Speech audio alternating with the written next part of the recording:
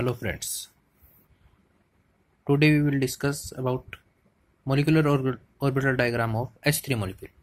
H3 molecule अपने आप में एक बड़ा स्पेशल केस है। नेट में गेट में काफ़ी क्वेश्चन पूछे जाने लगे हैं इसके। H3 मोलिक्यूल का M.O.T डायग्राम कैसे बनाएं? तो H3 मोलिक्यूल की दो स्ट्रक्चर पॉसिबल है, लीनियर पॉसिबल है और बेंट पॉसिबल है।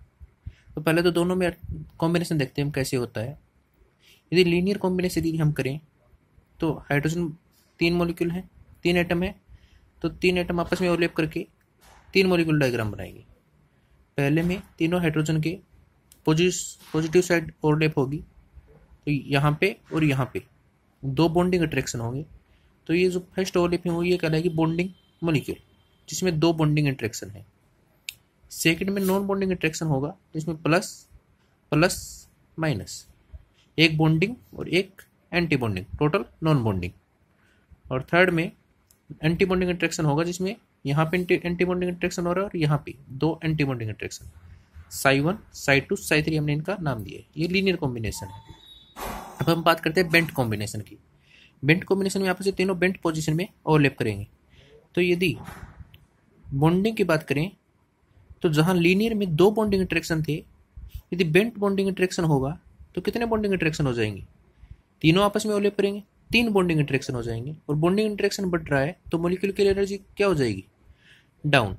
तो जो बॉन्डिंग इंटरेक्शन है, बॉन्डिंग ऑर्बिटल है, वो लोअर एनर्जी पे आ जाएगा as the compare of linear combination.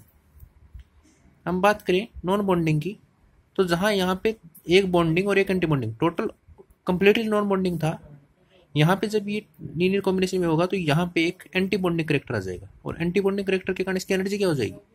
Higher, side to anti bonding higher.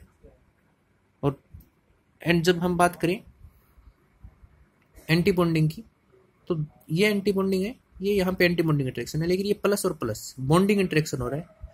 तो पहले जहाँ पे कंप्लीटली एंटी बॉन्डिंग था, दो एंटी बॉन्डिंग थी, अब दो एंटी बॉन्डिंग के साथ क्या हो रहा है? एक बॉन्डिंग। तो इसकी एनर्जी क्या आ जाएगी? लोअर। यहाँ पे देखना इंटरेस्टिंग चीज, यहाँ पे क्या है? एक एंटी बॉन्डिंग, और ये दो एंटी बॉन्डिंग और एक बॉन्डिंग कंप्लीटली मिलकर क्या हो गया? एक एंटी बॉन्डिंग। तो दोनों की एनर्जी क्या हो जाएगी?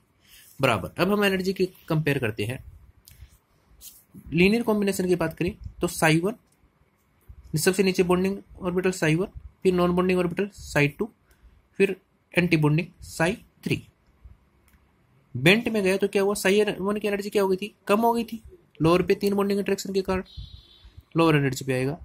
साई 2 की एनर्जी हाइयर हो गई थी और साई 3 की एनर्जी क्या हो गई थी? लोअर। और ये हमने बताया था यहाँ पे दोनों में इफेक्टिव क्या है? 1 एंटी बॉन्डिंग। तो दोनों की एनर्जी क्या आ जाएगी? बिल्कुल ये डबली डिजेनरेट हो जाएंगे।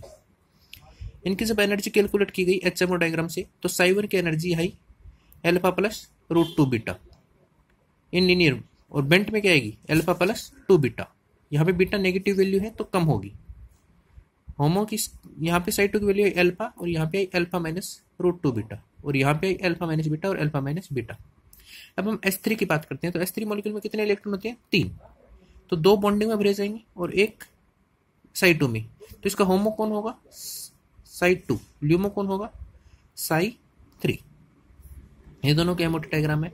अब बात करिए, यदि कोई क्वेश्चन पूछे कि H मॉलिक्यूल लीनियर थे, H3 मॉलिक्यूल लीनियर से बेंट की तरफ जा रहा है, तो उसकी होमो की एनर्जी क्या होगी? तो लीनियर से बेंट की तरफ जा रहा है तो होमो ये है साई 2, उसकी एनर्जी क्या हो रही है? ज्यादा। तो होमो की एनर्जी क्या होगी? इंक्रीज। और साई 3 ल्यूमो की एनर्जी क्या होगी? डिक्रीज।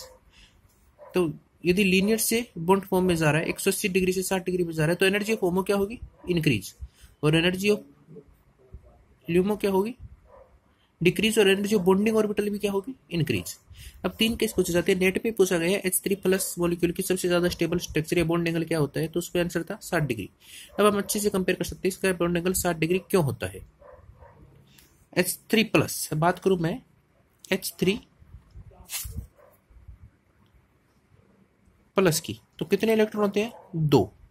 जब 2 इलेक्ट्रॉन यहाँ पे भरे जाएंगे लीनियर फॉर्म में और 2 इलेक्ट्रॉन यहाँ पे भरे जाएंगे बेंट फॉर्म में, तो कहाँ पे ज्यादा स्टेबल है? यहाँ पे एनर्जी कम है, तो 2 इलेक्ट्रॉन H3 प्लस किसकी फॉर्म में स्ट्रेट करेगा? बेंट फॉर्म में ज्यादा स्टेबल करेगा, बेंट फॉर्म में ज्यादा स्टेबल करेगा, और बॉन्ड एंगल कितना हो जाएगा? 60 डिग्री। H3 माइनस में इलेक्ट्रॉन है 4, 2 यहाँ पे, 2 यहाँ पे, इसमें 2 यहाँ पे और 2 अपर लेवल, 2 अपर लेवल पे है। तो H3 माइनस क्या हो जाएगा? 4 इलेक्ट्रॉन है, linear stable, linear lower energy पे ज़्यादा स्टेबल करेगा। अब क्वेश्चन ये भी पूछ सकते हैं यदि लीनियर है, पेंट है, तो कौन सा डायमैग्नेटिक है और कौन सा पैरामैग्नेटिक। यदि H3 माइनस लीनियर फॉर्म में है तो किस में होगा, डायमैग्नेटिक, और यदि बेंट फॉर्म में चला तो ये क्या हो जाएगा, पैरामैग्नेटिक। और H3 या H3 रेडिकल की बात करें तो ये देखा जाता है कि दोनों की एनर्जी लीनियर फॉर्म और बेंट फॉर्म दोनों में लगभग बराबर होती है, तो ये दोनों में इक्वल स्टेबल होते हैं। लेकिन फिर भी पूछे कि कौन ज़्यादा डोमिनेंट होगा, तो बेंट फॉर्म ज़्यादा स्टेबल होती है। That's about molecular diagram of H3 molecule. बड़े कंफ्यूजिंग रहते हैं, बहुत कम बुक्स में इसके बारे में मिलता है। Thank you.